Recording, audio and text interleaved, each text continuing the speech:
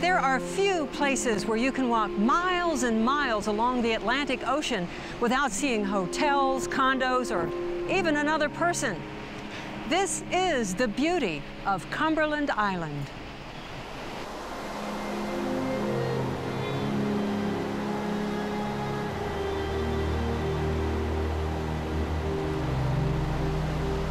Like brush strokes on an artist's canvas, more than 17 miles of undisturbed beach outline the eastern edge of Cumberland. Magnificent seashore that stretches as far as your eyes can see may well be the island's most defining feature.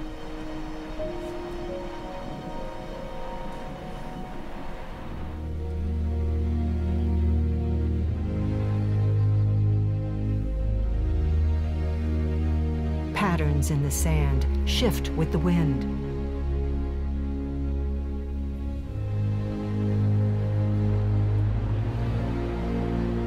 The sky is unmarked by tall buildings or metal towers.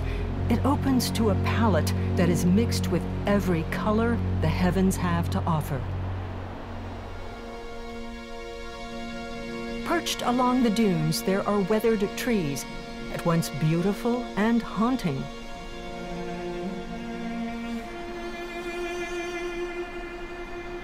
Limbs reaching desperately for the ocean, like gnarled fingers frozen in a silent plea. Waves roll in as they have for centuries, yet alone at the edge, you feel as if you're the first person to witness this soothing ebb and flow.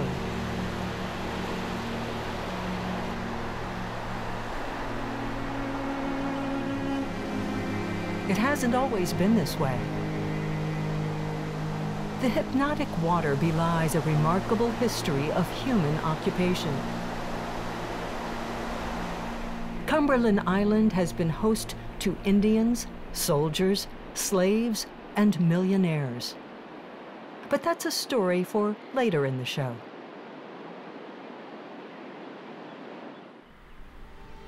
Today, the National Park Service protects the island and its heritage. Cumberland Island National Seashore encompasses more than 36,000 acres of land, making it one of the largest undeveloped islands on the eastern seaboard. To appreciate the solitude you find here, consider this island is bigger than Manhattan, yet park visitation is limited to only 300 people a day. The only way to get here is by boat. You catch a ferry in the small town of St. Mary's, Georgia. People come ready to explore for a day, or some opt to spend more time at the developed or backcountry campgrounds. You can get lost here, with a large wilderness area and 50 miles of hiking trails that weave through maritime forests and salt marshes, wetlands and beach dunes. If you do choose to wander, you are rewarded with unforgettable Cumberland moments.